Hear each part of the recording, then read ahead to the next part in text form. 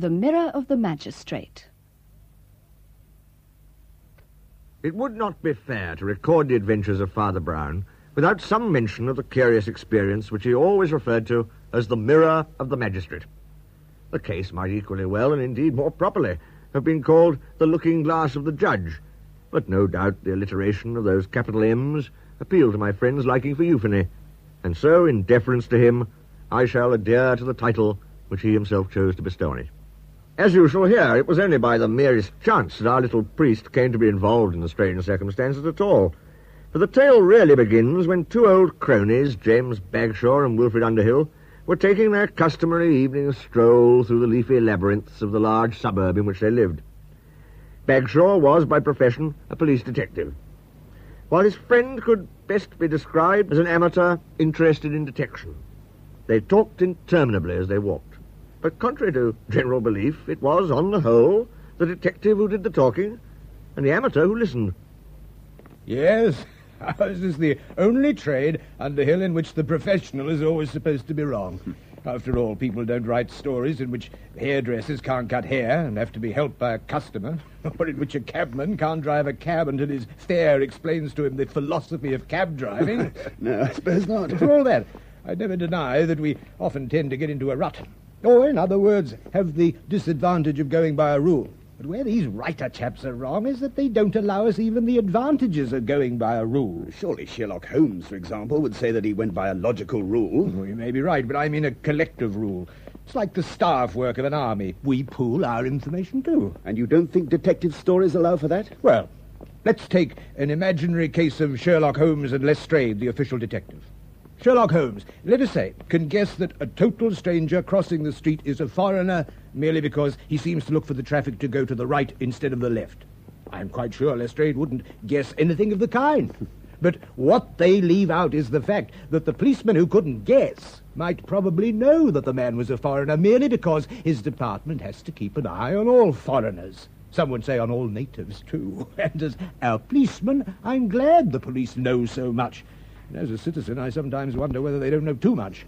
You don't seriously mean to say that you know anything about strange people in a strange street?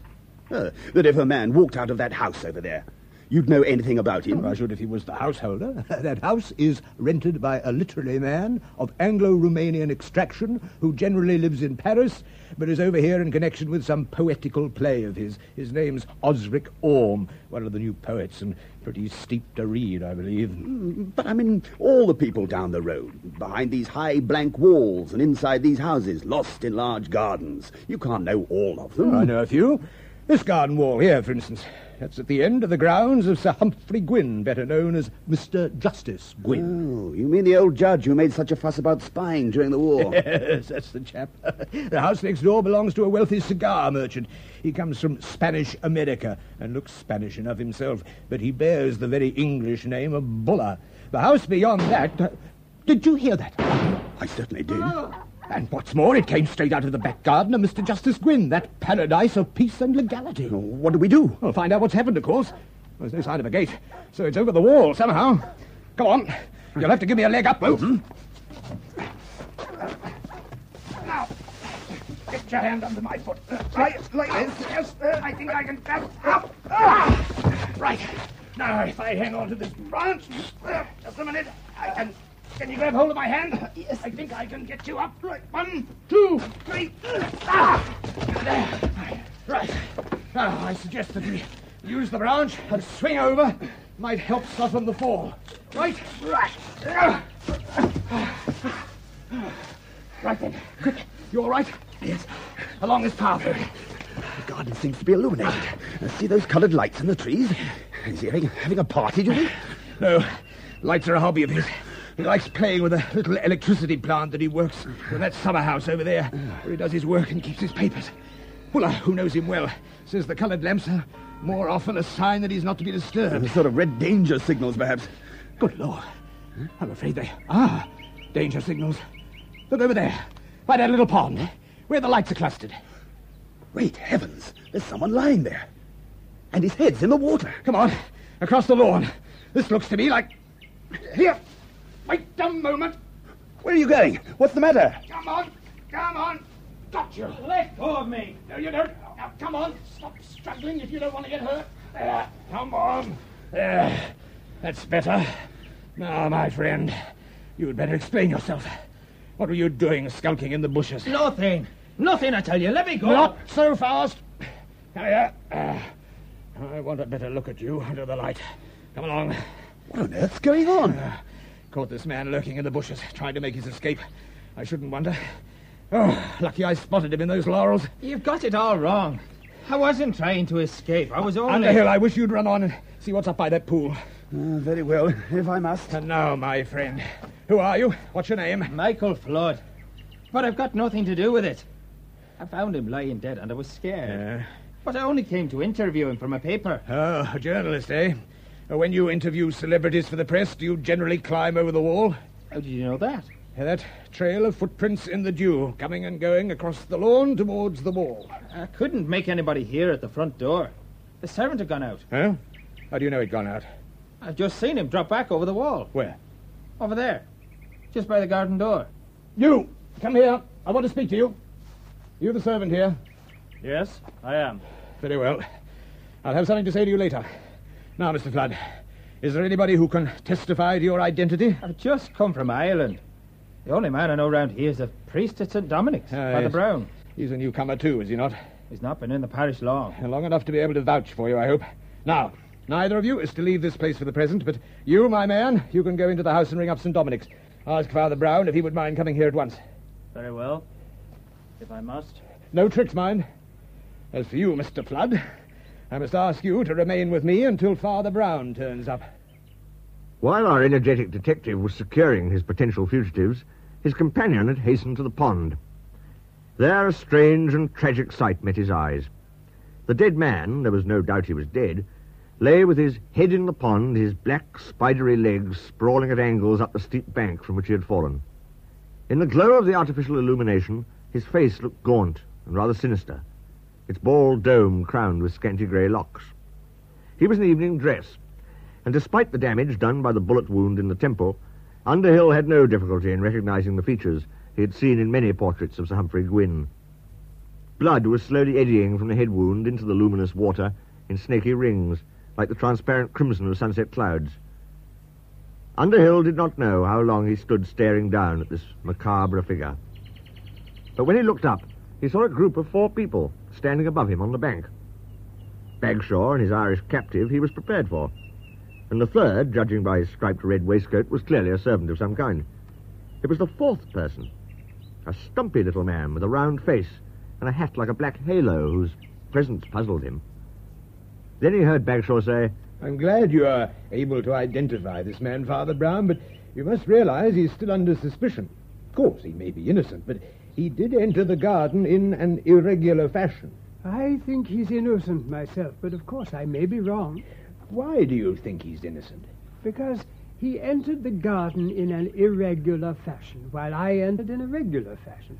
But I seem to be almost the only person here who did. What do you mean by a regular fashion? Well, I came in by the front door. Does it matter very much how you came in, unless you propose to confess to the murder? Yes, I think it does. When I came in at the front door, I saw something in the passage I don't think any of the rest of you have seen. What was that? A sort of general smash-up. A big looking-glass broken, a small palm tree knocked over, and the pot lying in pieces on the floor. Ah. Right, then, let's go into the house. You, my man, show us the way. Very good, sir. Father Brown, Mr. Flood, be so good as to follow him. Certainly. Underhill. Underhill. A word with you. Yes? What is it? Something odd about that servant. Tells me his name is Green, though he looks like some kind of foreigner. However, there seems no doubt that he really is Gwynne's servant. The only one, apparently. The queer thing is that he flatly denies that his master was in the garden at all, dead or alive. Does he, by Jove? Yes, he said the old judge had gone out to a grand legal dinner and he didn't expect to be home for hours. That was his excuse for slipping out. Did he give any excuse for his curious way of slipping in? None that I could make sense of, but he seems to be scared of something. This way, gentlemen, if you please. This is the front entrance hall, sir. Not much light, is there? Can't you turn that lamp up higher? I'll do my best, sir. Ah, yes, that's better. Yes, I see what you mean, Father Brown. Mirrors smashed to smithereens, plant overturned and broken, debris everywhere. Yes, you're quite right. There's been a struggle here, and it must have been a struggle between Gwyn and his murderer. It did seem to me that something had happened here. Yes, and it's pretty clear what. The murderer entered by the front door and found Gwyn. Oh, probably Gwyn led him in. There was a deadly grapple, possibly a charged shot that hit the glass. Gwyn fled into the garden, where he was pursued, and shot finally down by the pond. That seems a reasonable theory. I fancy that's the whole story of the crime itself. But of course, I must take a look round the other rooms before reaching a final conclusion. Remarkably little to help us in any of the rooms so far. Things seem pretty shipshape on the whole. Oh, this is the library, I suppose. Yes, splendid. Well, papers in order.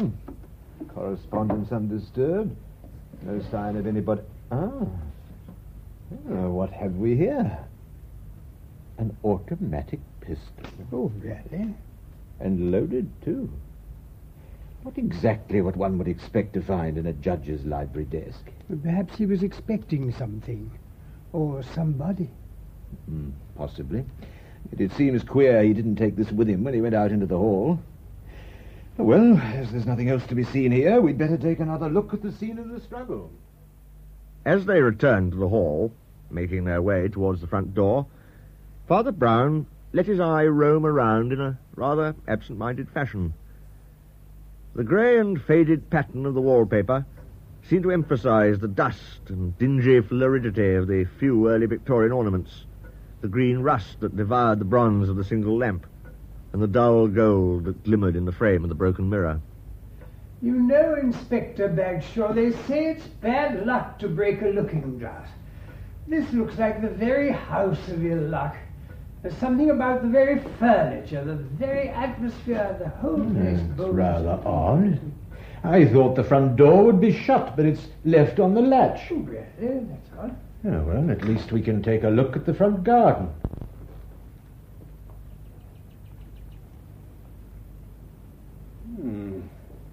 Yes. Flower beds laid out neatly, either side of the drive. Roses, too, I see. Rather more conventional than the rest of the garden. Yes, indeed. That fine yew hedge running down to the gate adds to the impression of formality, does it not? Curious the way it's been clipped. How do you mean? That sort of turret effect along the top and that odd hole that's been cut into the side, like some great green cavern. Oh, intended to accommodate a garden bench, most likely. So I should imagine. Why, bless my soul, it's the entrance to some kind of inner sanctum. Hey, where are you off to, Father Brown? What's going on? Is there someone there? There most certainly is. Inspector Bagshaw, this is none other than Mr. Orme, the celebrated poet, I understand. I must trouble him to answer a few questions and to explain what the devil he's doing here. Mr. Osric Orme, the poet, was not a model of self-expression when it came to the answering of questions. The little he said was obscure, either because he really knew hardly any English, or because he knew better than to know any. Apart from the fact that he was a very small man, his only outstanding feature was a shock of fair hair, yellow and radiant as the head of a huge dandelion. Bagshaw's inquiries elicited little more from him than that the poet had intended to call on Sir Humphrey Gwyn, but had not done so because he could not get anyone to answer the bell. Now, do you mean to tell me that you did not observe that the door was partly open? Yes, sir, I do. And you did not succeed in seeing Sir Humphrey? No. In any case, the hour was somewhat late for paying a social visit, was it not? Possibly. Why, then, did you remain in the garden? Very well. If you refuse to answer my questions, Mr. Orme, there is nothing more to be done for the present. I must ask you to accompany my friends and me as far as your residence. As for you, Mr. Flood, I won't detain you any longer, but I must warn you that I shall be making further inquiries in the morning. Now, gentlemen, Let us be on our way.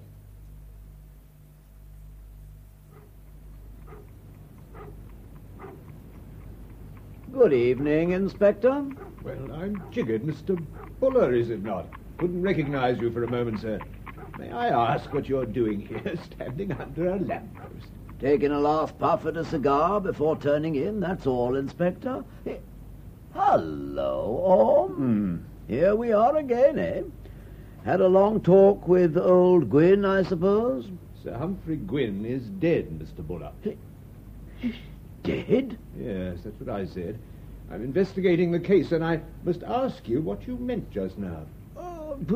I only meant that when I passed 2 hours ago, Mr. Orm was going in at this gate to see Sir Humphrey.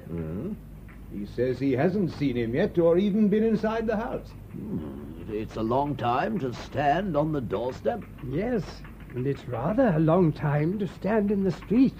I've been home since then, been writing letters, and came out again to post them. Well, you'll have to tell all that later, and in a different place, I've no doubt.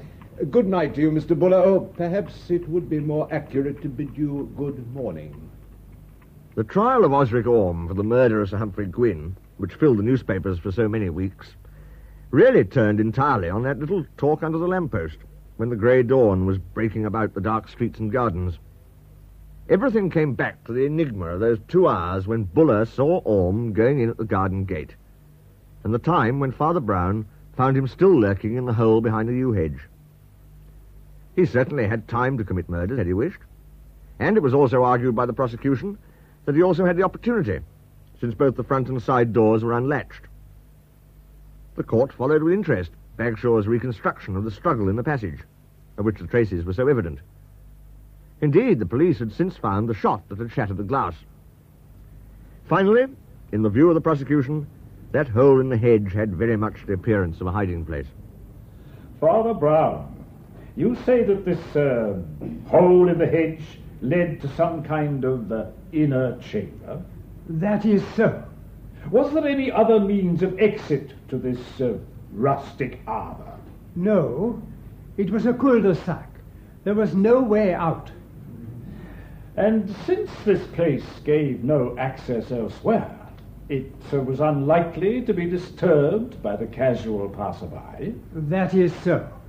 In short, it would provide a convenient retreat for someone who wished to conceal his presence. I suppose it would. Yes. Thank you, Father Brown. I am much obliged to you. But in his final pleading, Sir Matthew Blake, counsel for the defence, skillfully turned this point to his client's advantage. I ask you, members of the jury, why any man, particularly a guilty one, should entrap himself in a place without possible exit, when it would obviously be more sensible to slip out into the street?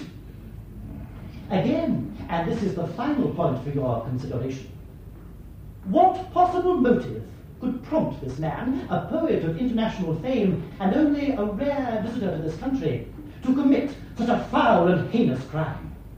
What possible reason could such a man have for doing to death one of the most eminent and honoured luminaries in the whole of our legal profession? In the witness box, Orm could give no coherent account of what he was doing that night, and was as uncommunicative to his own counsel as he was to the prosecution. Sir Arthur Travers, the distinguished prosecuting counsel, made all possible capital out of his silence. A long, gaunt man with a cadaverous face, he might, thought Father Brown, be compared to some crane or stork as he leant forward, prodding the poet with questions. His long nose might have been a beak. Mr. Orm, do you mean to tell the jury that you never went in to see the deceased gentleman at all? No. You wanted to see him, I suppose? You must have been very anxious to see him. Didn't you wait 2 hours in front of his front door? Yes. And yet you never noticed that the door was open? No. What in the world were you doing for 2 hours in somebody else's front garden? You were doing something, I suppose? Yes. Is it a secret? It's a secret from you. Silence!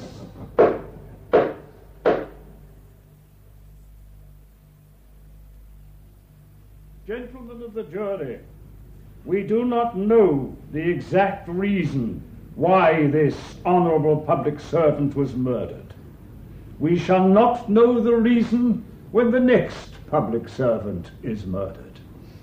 If my learned friend on the other side should himself fall victim to his eminence and incur the hatred which the hellish powers of destruction feel for the guardians of the law, he will be murdered, and he will not know the reason. He too will have perished in the octopus coil of this foul and far-flung conspiracy. For conspiracy it is, without a doubt. Make no mistake about that. Conspiracy as alien to our British way of life and thinking as are the evil and faceless criminals who hide behind it.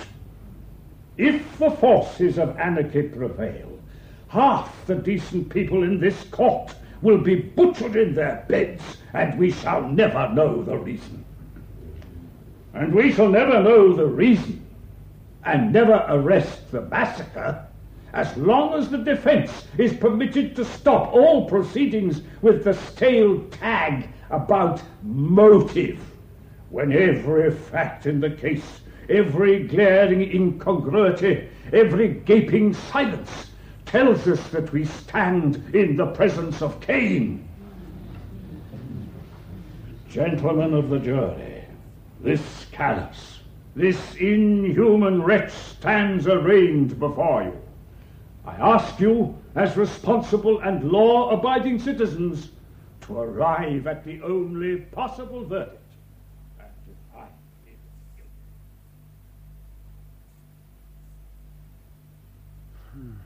Well, I wonder how long the jury will be making up its mind. Oh, not long, I fancy. The case seems pretty well tied up. I must say I never heard Sir Arthur getting so excited. Some people are saying that he went beyond the usual limit, and that the prosecution in a murder case oughtn't to be so vindictive. I agree, Bagshaw. All the same, I'll not deny that there was something downright creepy about that little goblin with the yellow hair. I felt at times there was a monster in the dock. But if that was due to Sir Arthur's eloquence, then he certainly took a heavy responsibility in putting so much passion into it. He was a friend of poor Gwyn's, of course. I dare say that's why he feels so strongly in this case. I suppose it's doubtful whether a man ought to act in such a case on mere personal feeling. Oh, you're wrong, Underhill. Sir Arthur Travers wouldn't act on feeling, however strong it was. He's got a very stiff sense of his professional position. He's one of those men who are ambitious even when they've satisfied their ambition. I know nobody who'd take more trouble to keep his position in the world. No, if he lets himself go like that, he must have some very good reason for wanting to convict Orme, and some very good reason for thinking he can do it. That means that the facts will support him. Oh, his confidence doesn't look well for the prisoner. No, indeed. Well, Father Brown, what do you think of our judicial procedure? Well, I think the thing that struck me most was how different men look in their wigs. You talk about Sir Arthur being so tremendous, but I happened to see him take off his wig for a moment, and he really looks quite a different man. He's quite bald, for one thing. You wouldn't propose to found the defense on the fact that the prosecuting counsel is bald, would you? Not exactly. To tell you the truth, I was thinking how little some kinds of people know about other kinds of people. Oh? And where does that get us? But suppose I went among some remote people who'd never heard of England. Suppose I told them that there's a man in my country who won't ask a question of life and death until he's put a creation made of horsehair on top of his head, with little tails behind and grey corkscrew curls at the side. They would think he was rather eccentric. And they would think so because they don't know anything about English barristers, because they don't know what a barrister is. Well, I'll grant you that, but I don't see how... Well, that barrister doesn't know what a poet is. He doesn't understand that a poet's eccentricities wouldn't seem eccentric to other poets. He thinks it odd that Orme should walk about in a beautiful garden for 2 hours with nothing to do. God bless my soul. A poet would think nothing of walking about in the same backyard for 10 hours if he had a poem to do. Orme's counsel was just as stupid. It had never occurred to him to ask Orme the obvious question. What question do you mean? Why, what poem he was making up, of course. What line he was stuck at.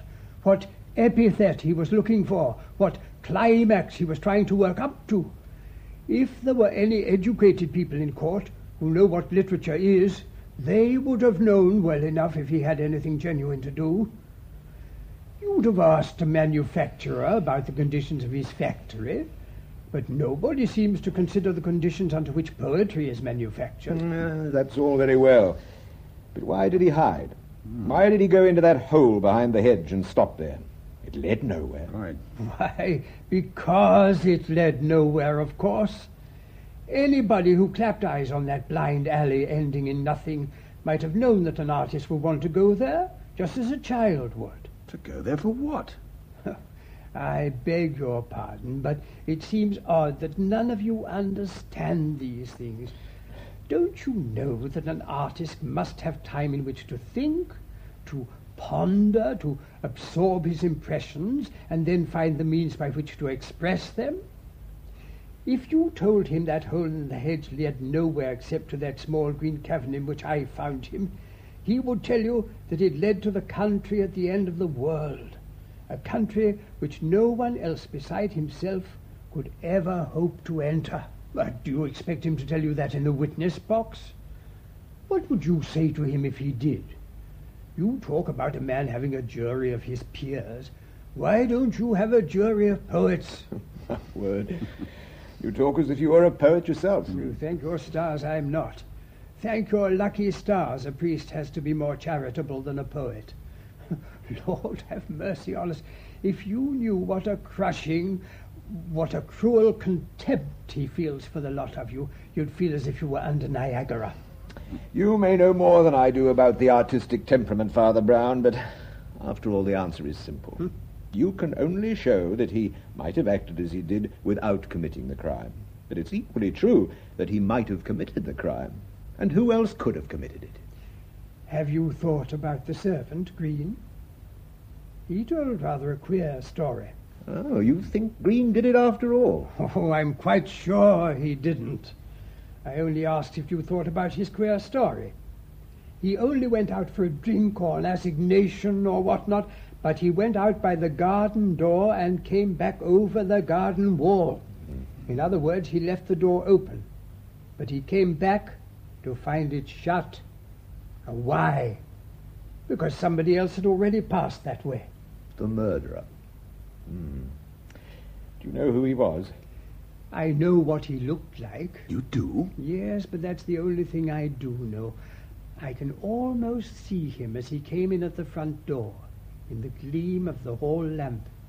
His figure, his clothes, even his face. What is all this? How did he look? He looked like Sir Humphrey Gwynn. What the devil do you mean? Gwynn was lying dead with his head in the pond. Oh, yes. Well? Let's go back to that theory of yours for a moment, Inspector. It was a very good one, though I don't quite agree with it. Oh, and why is that? Well, you see, you suppose the murderer came in at the front door, met the judge in the hall, struggled with him, breaking the mirror in the process.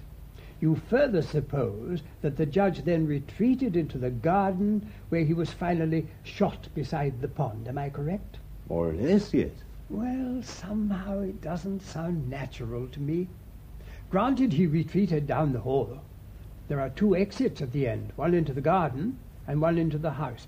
Now, surely he would be more likely to retreat into the house. Why? But his gun was there. His telephone was there. His servant, so far as he knew, was there. Even his nearest neighbors were on that side of the house. Now, why should he stop to open the garden door and go out alone on the deserted side of the house? There's something in that, certainly. Yes, but we know he did go out of the house. We know he went out of the house because he was found in the garden. He never went out of the house because he was never in the house. What? Well, not that evening, I mean. He was sitting in that summer house. Yes, I read that lesson in the dark at the beginning, in red and golden stars across the garden. The lights. Yes, the lights.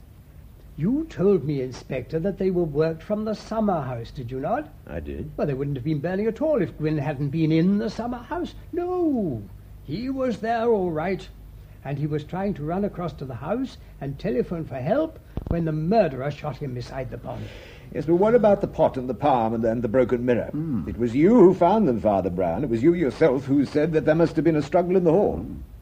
Did I? Oh, surely I didn't say that. Oh, yes, you did. You heard him too, didn't you, Underhill? I certainly understood him to say something to that Well, I effect. never thought that.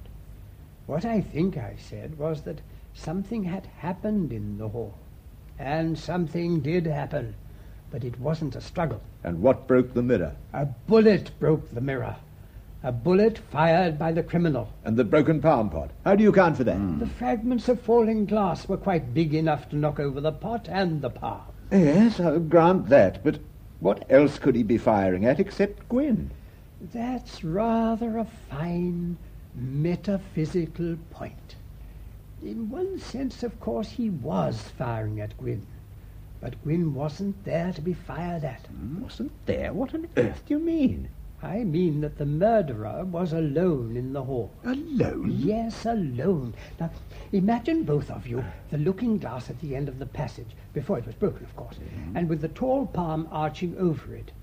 In the half-light reflecting those dark monochrome walls, it would look like the end of the passage, would it not? Yes, I suppose it might. And a man reflected in it would look like a man coming from inside the house, if only that reflection were a little like him. The murderer, standing by the front door, would think Stop that... a minute. I believe I begin to... Yes, you begin to see why all the suspects in this case must be innocent. Not one of them could possibly have mistaken his own reflection for Mr. Justice Gwyn. Orme, the man now on trial for his life in that courtroom.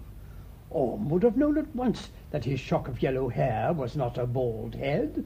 Flood, whose hair, you'll recollect, was a flaming red, would have seen that same red hair in the mirror.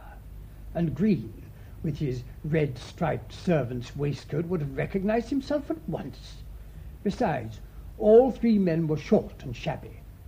None of them could have thought that their own image was a tall, thin old gentleman with a bald head and wearing evening dress. No, we want another, equally tall and thin to match him. That's what I meant by saying that I knew what the murderer looked like. And what do you mean by that? I am going to argue the very thing which you said was so ludicrous and impossible. What do you mean? I am going to base the defense on the fact that the prosecuting counsel had a bald head. Oh, my God. You've been following the movements of a good many people in this business. You policemen were prodigiously interested in the movements of the poet and the servant and the Irishman. The man whose movements seem to have been rather forgotten is the dead man himself. How so? His servant was quite honestly astonished at finding his master had returned home. His master had gone to a great dinner of all the leaders of the legal profession, but had left it abruptly and come home. And why? He was not ill, for he summoned no assistance. No, he had almost certainly quarreled with one of his fellow guests, with some leader of the legal profession. It's among the leaders of that profession that we should have looked first for his enemy. Yes, I take your point, Father Brown. Sir Humphrey returned home and shut himself up in the summer house, where he kept all his private documents and notes about unethical, dubious, possibly even treasonable practices among certain of his colleagues. But the leader of the legal profession, who knew there was something against him in those documents, was thoughtful enough to follow his accuser home, he also being in evening dress, but with a pistol in his pocket. That is all. And nobody could ever have guessed except for the mirror. A queer thing is a mirror, you know. A picture frame that holds hundreds of different pictures, all vivid and vanish forever. Yet there was something specially strange about the glass that hung at the end of that grey corridor under that green palm. It is as if it were a magic glass and had a different fate from others, as if its picture could somehow survive it, hanging in the air of that twilight house like a spectre, or at least like an abstract diagram, the skeleton of an argument.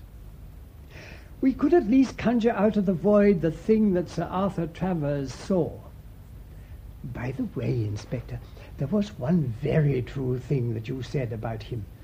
I'm glad to hear it. What was it? You said that Sir Arthur must have some good reason for wanting to get Orme hanged. Well, I'm... About time to go back into court, gentlemen. I understand the jury will be returning in a matter of minutes. Usher, I must see counsel for the defence at once. See Sir Matthew Blake, Inspector? That'd be most irregular at this stage of the proceedings. It's absolutely imperative that I speak with Sir Matthew before the jury is called back. There's not a moment to lose. It's a matter of life and death. In that case, you'd better come this way, sir. I'll see what can be done. Special, late night special, Orme case sensation, judge stops trial, famous lawyer withdraws some case, special, murder trial sensation, special, late night, special. Here, boy, give me a paper. Right you are, Governor. Here's your penny. So, special, late night special, murder trial sensation. Hey, Oliver, listen to this. Following the judge's unprecedented intervention in the trial of Osric Orme, it is understood that Sir Arthur Travers, the distinguished prosecuting counsel, has torn up his brief and has disassociated himself from any further proceedings. Phew. Well, I'm jiggered. Never knew that old windbag to chuck his hand in. What's up with him, do you suppose? Rumour and wild conjecture flew everywhere, from the most exclusive of London clubs to the humblest of public houses in some dockland back street.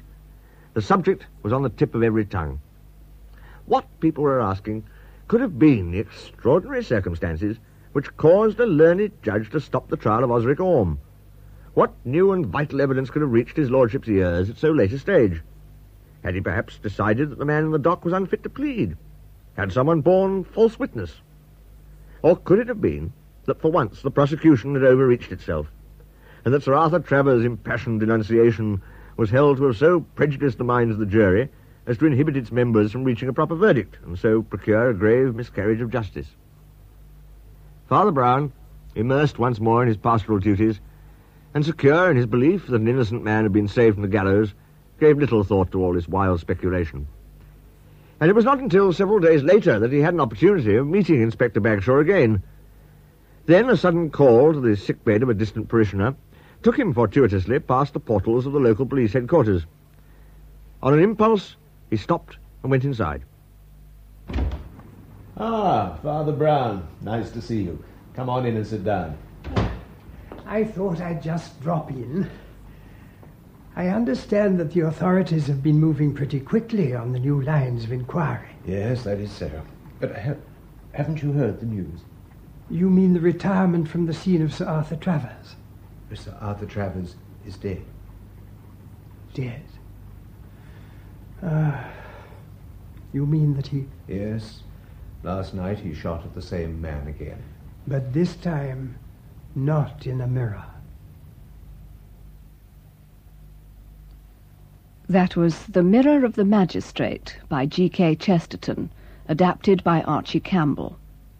You heard Leslie French as Father Brown, William Rushton as G.K. Chesterton, who narrated the story, and Alan Rowe as Detective Inspector Bagshaw.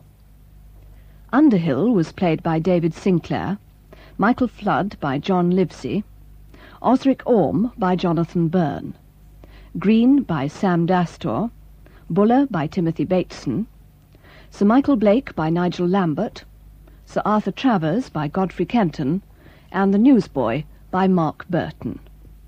The play was produced by Christopher Venning.